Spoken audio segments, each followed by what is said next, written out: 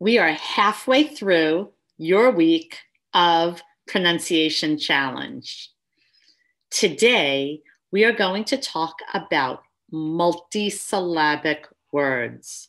But first, I want to make sure that you were able to view yesterday's challenge.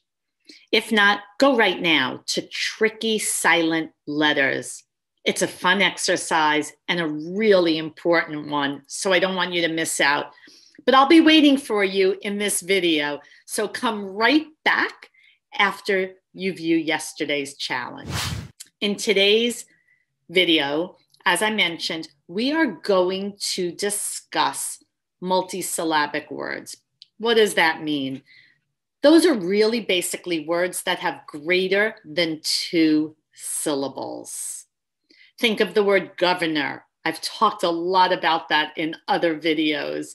There's 3 syllables, but so often you hear someone say governor. Same thing with the word probably. We so often hear probably. So I told you this week was going to be fun. So let me introduce a way for you to figure out and think about syllables. Let's go back to the word governor. Put your hand under your chin and say the word governor. Governor. Each time your chin moves, it's another syllable. It is so important that you increase your awareness of the syllables in a word so that you do pronounce each of them, that this is a great exercise. So let's try another word. Are you ready? Impossible. How many syllables? Impossible.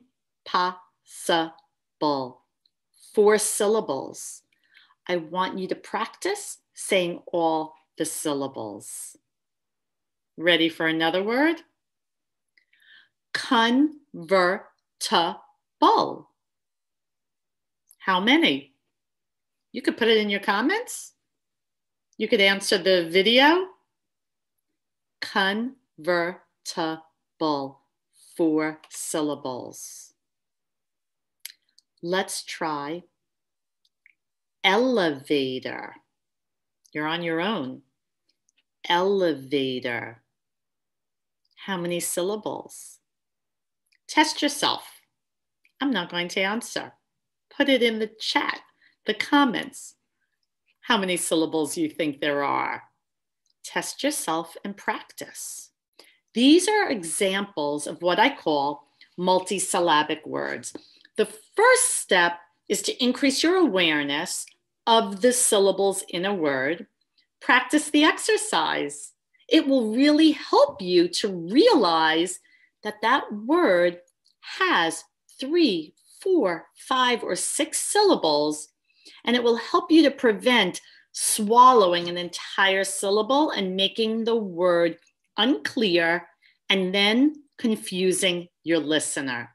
And we don't want that to happen. So practice these words, increase your awareness, and of course, as always, practice. Now, if you want to make sure that you get tomorrow's challenge, and tomorrow's an important one, it's on frequently mispronounced words, and we all have them. So if you don't want to miss out, make sure right now to click the subscribe button if you have not done so, and it will show up at 7 a.m. tomorrow morning, Eastern Standard Time. If you have comments, please put them in the comment section. I look forward to hearing from you, and I look forward to seeing you at 7 a.m. tomorrow morning.